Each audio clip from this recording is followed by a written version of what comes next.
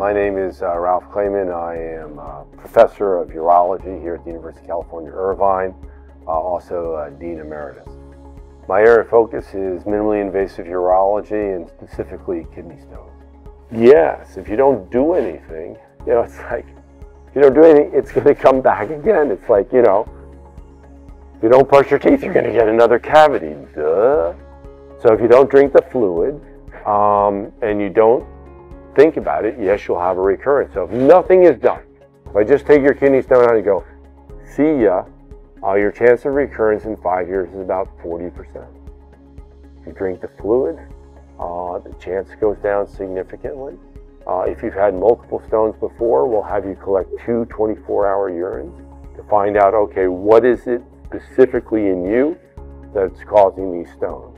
Do you have high levels of calcium in the urine? Do you have high levels of oxalate in the urine? Do you have low levels of citrate that blocks stone formation in the urine? So we can find that out in the 24-hour urine.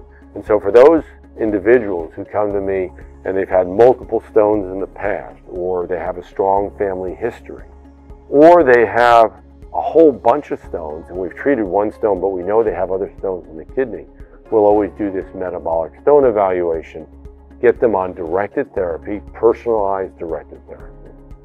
And I'm happy to say that most of those people stay in remission, so the stones they have don't grow and new stones don't form.